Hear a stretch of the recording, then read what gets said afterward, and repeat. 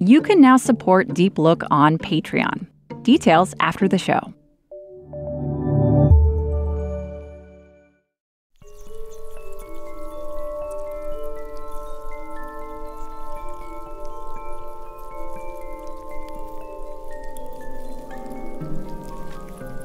Yep, this millipede is glowing. That otherworldly aura is what a predator might see under the moonlight. Our eyes aren't sensitive enough to see it without using a special UV light. The glow is a heads up. This millipede is packing a lethal surprise. When dusk falls in the hills east of San Francisco, Zystacare dissecta millipedes emerge from their underground havens to go foraging. Even with all those legs, they're kinda slow. If you're a hungry bird, frog, or spider, a millipede looks pretty yummy. So, time for defense. Most millipedes curl up into a ball. But Zystacare dissecta takes it up a notch. It unleashes chemical warfare on its enemies. See those little holes? They're ozophores. They secrete an invisible deadly gas. Hydrogen cyanide.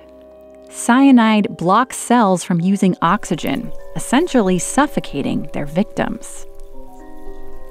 The millipede can spray enough to take down a bird or a mouse. Yeah, so most critters want to be far away.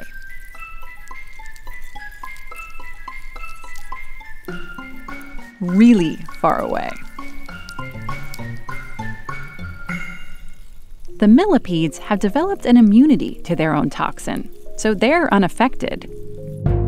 But there's one tiny beetle that's developed an immunity to the gas too, which means it can take the millipede's impressively noxious attack. For Promicognathus crassus, millipedes are their favorite food. Wait, really? The millipedes are like 5 times bigger and covered in armored plates.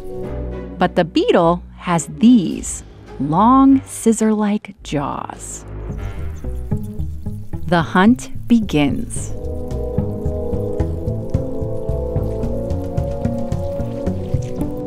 The beetle jumps on and rides the millipede like a bucking bronco.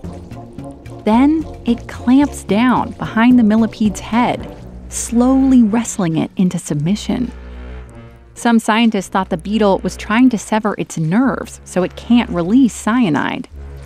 Now, they think it's just the only way to take down the giant. Either way, those blasts of cyanide gas aren't doing anything. The millipede tries plan B, curling up tightly. But the scuffle has attracted a rival who wants the feast for itself. The latecomer is out of luck, though. This tenacious beetle has dug in. It's sawing away, trying to take the head clean off. Then it can devour the juicy innards. According to researchers at the University of California, Berkeley, this beetle is the first documented case of a predator being resistant to cyanide. Just goes to show, in a biological arms race, you're never on top for long.